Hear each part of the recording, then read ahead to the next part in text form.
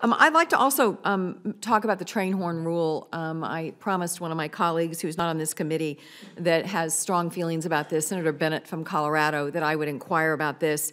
I know that there is a workaround for communities for quiet zones, but can you talk a little bit about the flexibility on those workarounds and whether or not we have embraced sufficient flexibility where we obviously are protecting safety, but obviously the horn thing is a huge problem for many communities that are quote-unquote bedroom communities, and what is being required of them in terms of a workaround, I think in some instances may be slightly too onerous, but I'm certainly willing and open to hear your views on it. Yeah, no, thank you for that question because it's a great one. And as I said at the opening, I'd like to remind you, I'm a former mayor of what was a railroad community, 2 major rail yards, 5 railroads slicing through town. And so, I lived, both as a citizen as well as a municipal leader, these challenges on a daily basis.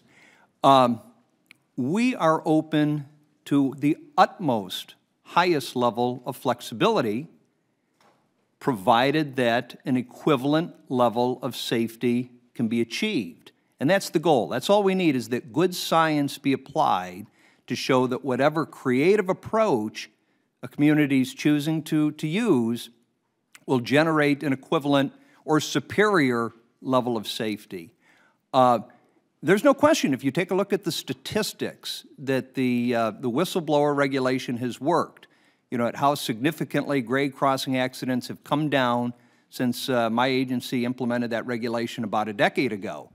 And so, we're here today talking about a tragic grade crossing accident in Baltimore. And so we need to make sure that, you bet, we'll provide flexibility.